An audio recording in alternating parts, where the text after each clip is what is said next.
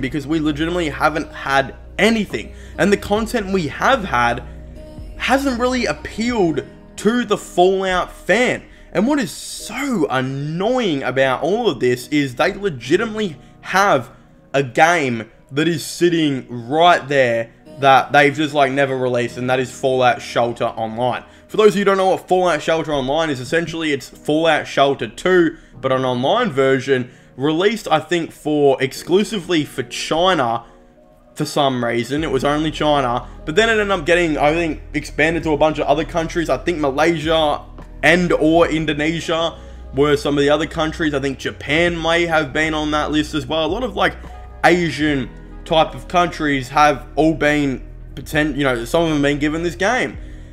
But Bethesda, for some reason, where 99% of the people who like play Fallout are English speaking users, have not released the game to any of us. You can't get the game in Australia, you can't get the game in America, you can't get the game in Canada, definitely can't get the game in England, I don't think. It's just like, when we're so starved for content, and you have this huge game that's apparently like way bigger than Fallout Shelter, just sitting there, waiting to make a lot of money, you just wonder whoever is leading the ideas for Fallout, because I actually don't know if it's Todd Howard's necessarily. I think Pete Hines has a lot to do with it, and a couple other people. You just wonder what is going on in their heads right now to like really not care and not seem to want to make money, I think is the more thing that I'm thinking of. Like, if they release Fallout Shelter Online, imagine all the money they'd make. Like, Fallout Shelter is like the most downloaded Bethesda game ever that made heaps of money through microtransactions, and you've just got Fallout Shelter Online just chilling there, like not even being released. I don't know. I think hopefully one day Bethesda will screw their heads on. We'll hopefully get some Fallout 76 content. We'll hopefully get that Fallout 4 content. We'll hopefully get the Fallout TV show content. We'll hopefully get the Fallout Shelter Online game and maybe some other stuff. But in reality, how much of that stuff is actually coming?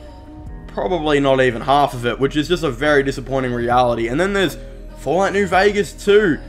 The Obsidian, the company that worked on that game, have clearly stated they want to work on it and they want to make it.